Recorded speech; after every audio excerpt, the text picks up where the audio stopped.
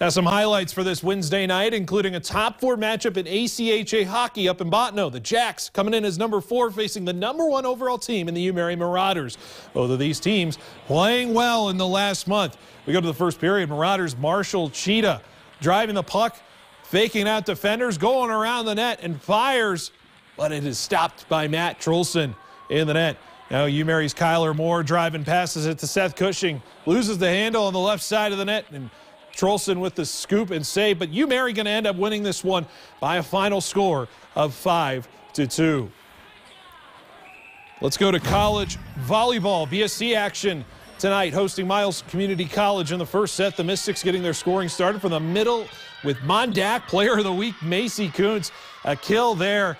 BSC rolls in this one once again, a 3-0 sweep over the Pioneers. Phil, thank you very much.